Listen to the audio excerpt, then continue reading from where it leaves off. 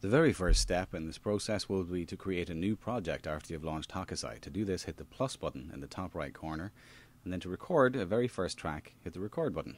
You get this little pop-up window. Note the fact you get the ability to live monitor the sound or to monitor the track that's already within the application. I'm turning both these off because there's nothing to monitor at the moment. Hit the record button and then you will see the audio level move up and down on the screen. Now, as I recorded this tutorial, I actually had the monitoring live off, so the application didn't record my voice, but it is actually recording audio in the background.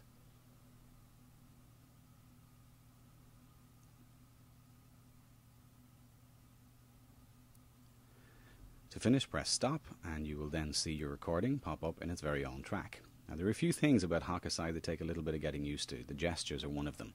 So if you tap anywhere in the timeline, you will notice these little pop-up menus. One of the features is wherever you tap, you will get a playback insert menu, just like this.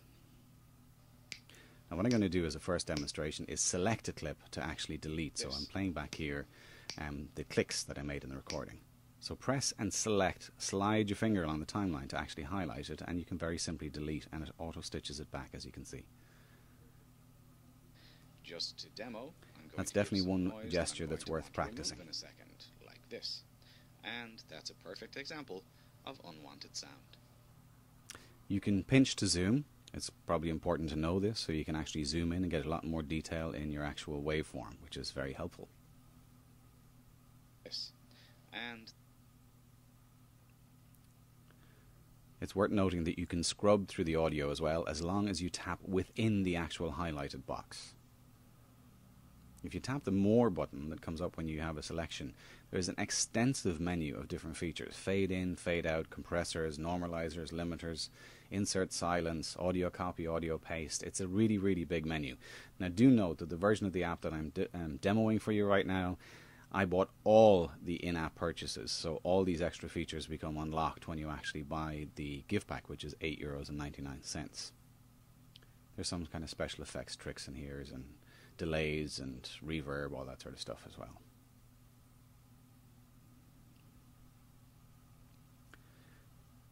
Do remember that I've created cheat sheets for this application as well, which go through all these menus and these gestures. They're available on tvvj.wordpress.com. So I'm just going to add some reverb to the clip to show you how it works. Notice I can actually set the room size and strength, and if I play it back now. So this is an audio test recording using the HOKUSAI multi-track audio. So you'll notice the reverb in that. Now here's one of the tricks. Shake the device to reveal the undo menu. So this is an audio test. See, that's back to the way it was. If you want to record a second track, simply hit the record button. Same process as before.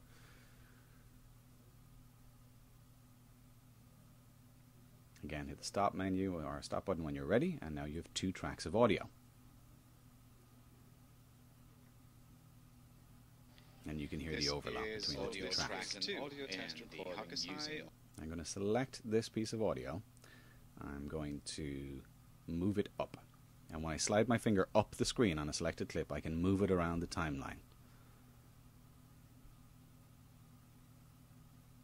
So it's simply a case of select and then press, slide your finger up the screen to highlight it so you can move it. I've positioned it at the end here. You'll notice now that we play the continual from track 1 into track 2. Multi-track editing application. Again, it's worth practicing, but it's a very, very powerful tool. I'm just going to select that clip again. Just tweak the end here. I'm going to copy it, and I'm going to delete this one, and then paste it onto the top channel. So you can move the audio clips around between the tracks, no problem. Of unwanted sound. This is... So here's an example where the pinch to zoom is quite helpful. I'm just going to take this gap in the recording out. So select, cut, it auto-stitches it back by itself. Of unwanted sound. This is audio track 2. All done. And if you want to delete a track, just go to the settings menu here and hit delete. The little arrow there at the bottom left hand corner is what allows you to hide that menu, by the way. To export, go back to My Documents, go to the top left corner of the export button, hit the project that you want to export, and then go to export. And the way that we have it set up for use is a WAV file, high quality, and you really only have two main options down here. One is to either send to Dropbox or open in another application. In fact, it's one of the only real weaknesses of HOKUSAI. There's limited export features.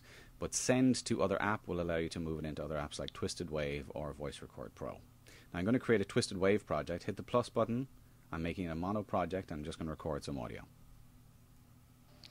I am now recording within the Twisted Wave editing application, and I'm going to show you how to move a file from Twisted Wave into Okay, HOKUSAI. so that's enough. I'm just going to play it back. I am now recording within the Twisted Wave editing application, and I'm going to show Audio you level's how a little to bit move hot a there, to file be from perfectly Twisted honest with you. Wave into HOKUSAI. Just going to select this little mistake at the start and delete that by hitting the X.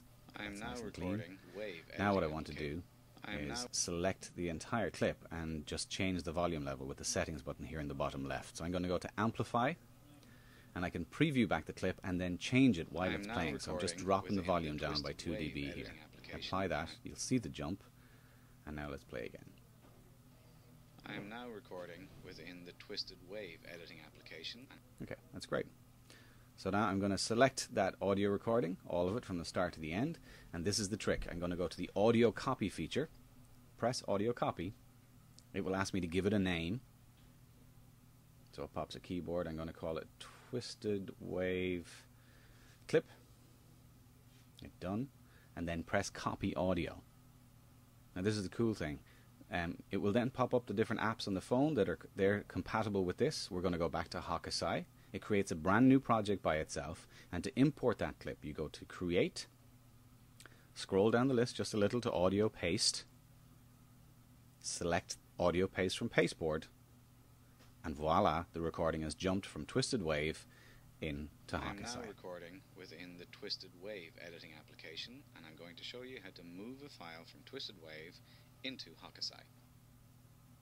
If you want to record an extra track, you can again hit record. See, that creates a track. I'm just going to delete that little recording now, but I still have an extra track available to me. I can import from anything that is saved in the clipboard memory. I can delete a track here, obviously, which I showed you earlier, and then the last feature to be aware of is the fact that you can import from Dropbox. So if you have your Dropbox account set up in the settings, you need to just log in and authorize. You can import a file that way as well. So, HOKUSAI, an extremely powerful multi-track recorder and well worth the $8.99 in-app purchase. Remember, you can download free high-resolution cheat sheets to help you remember the different gestures for HOKUSAI. If you go to my blog, tvvj.wordpress.com, or if you scan this QR code, you can go directly for those cheat sheets. Also, give us a follow on Twitter, because I tend to blog an awful lot and tweet an awful lot about mobile journalism and technology.